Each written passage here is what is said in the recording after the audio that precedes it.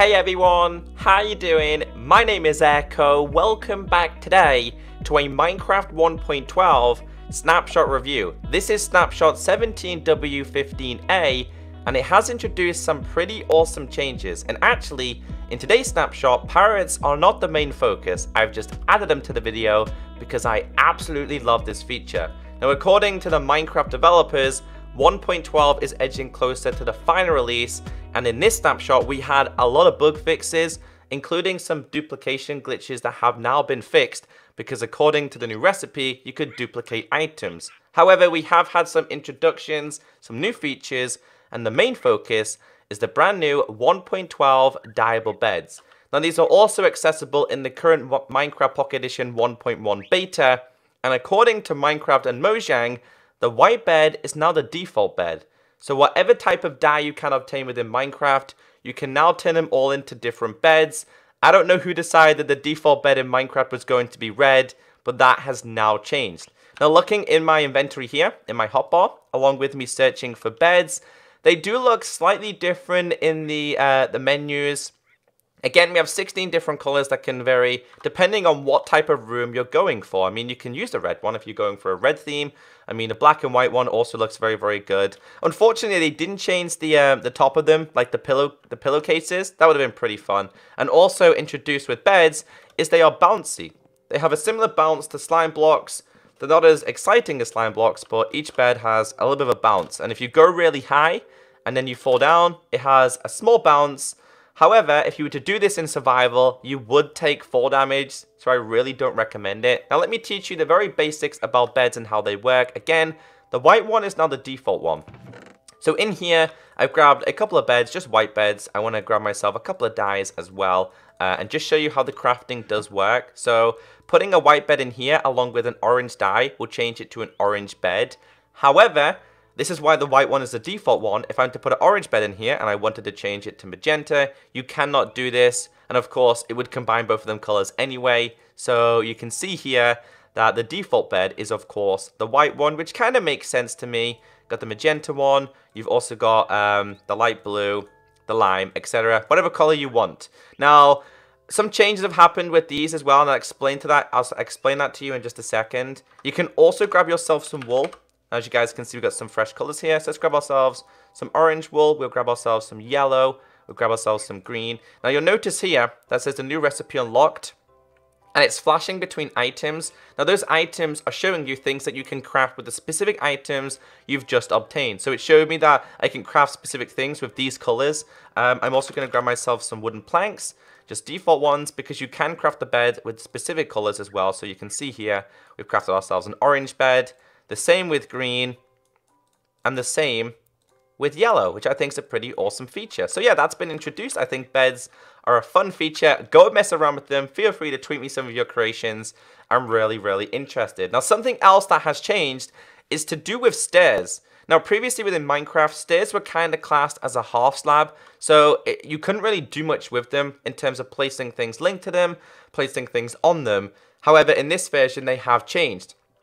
So in this version, you can place torches, fences, walls, glass panes, and even snow on them. So it's kind of changing the stairs from a half block into a full block, very similar to the way grass is, very similar to the way wooden logs are, planks, etc. So you can see here, we can place torches down, we can place fences linked to it, we can place walls linked to it, even glass, and more importantly, you can actually place snow on top of the stairs. So it's a minor feature that makes a big difference, especially if you're a map creator. I do not know why they made stairs a half slab, because it's more of a full block than it is a half block to me. Some other changes, guys, some pretty awesome changes introduced is to do with the advancements. Now, advancements to me are classed as achievements. Going in here, it has a different recipe. You can unlock more things as you play the game more often, but you can see here it says Minecraft, Stone Age, and getting an upgrade.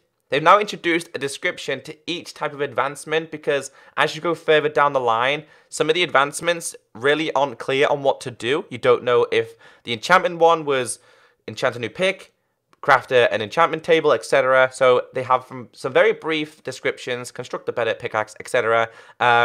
They did say that this is a work in progress and things will definitely change with that. Now, one of my favorite features within this update has to be the fact that this is an Easter egg. Now, if you place down a music disc within this, you can see here, I've already showed this before in my last one.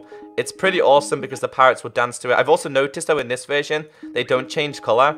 In the previous snapshot, they were changing color based on like, well, basically they were cycling through all the parrot things. Now, one more thing I want to share with you in today's video is an Easter egg that I actually missed last week. I missed one of the Easter eggs, and that is how to turn your game language into pirate speak. Now, to do this, what you got to do is you got to go into a crafting table. You got to go up here. You got to search for excited. So excited, and as you guys can see, my game is starting to lag.